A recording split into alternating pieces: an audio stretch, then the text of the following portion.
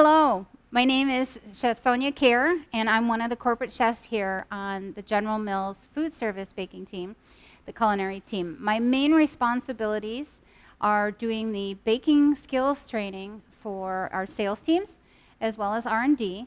And as a certified dietary manager, I also support our healthcare and senior living teams. Today I want to talk to you about Pillsbury TubeSet batter. This is our muffin batter.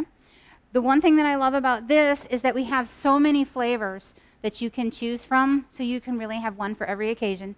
The format is perfect. It's in a 3-pound tube, and so this way you can thaw it under refrigeration for 3 hours or half an hour at room temperature, so that way in case you forget to prep ahead or you have something pop up, you're good to go.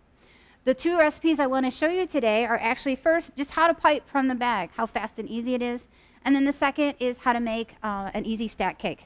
So first, we're just going to take a pair of shears. We're going to cut the edge off the end of the bag. We're going to go ahead. You notice we're going to hold from the center of the bag. We're using one hand to lift, the other to squeeze. Fill in your tins about halfway full.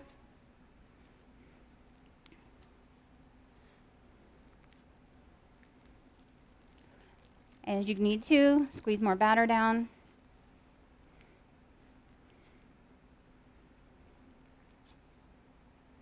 And then because we don't want to waste, we're actually going to use a plastic bait scraper to push our batter down.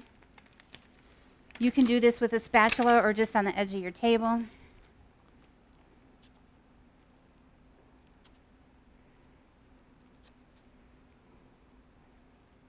We're going to give it one more scrape, get that last couple drops out of there for you.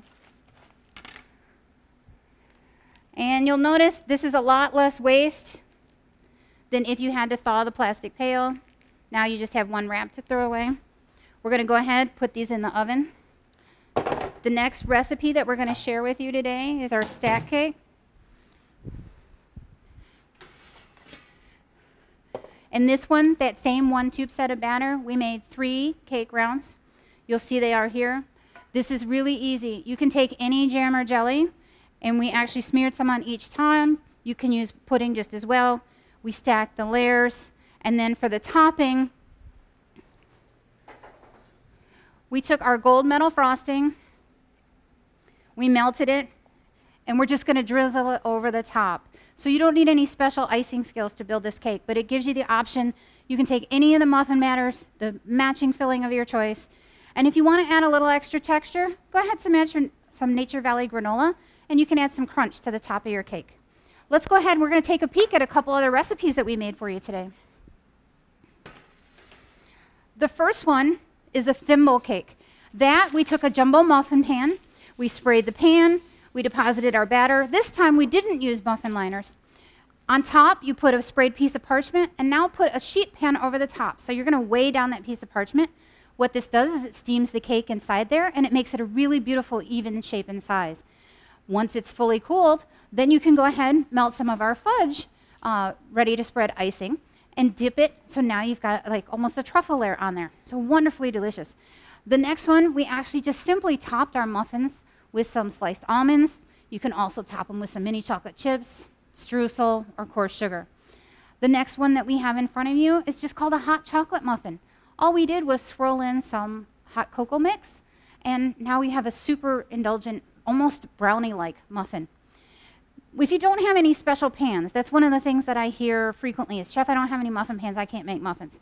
Why, yes, you can. If you have steam table pans, you can use a half-long hotel pan. So this is still 3 pounds of batter. Really easy, 1 tube, 1 pan.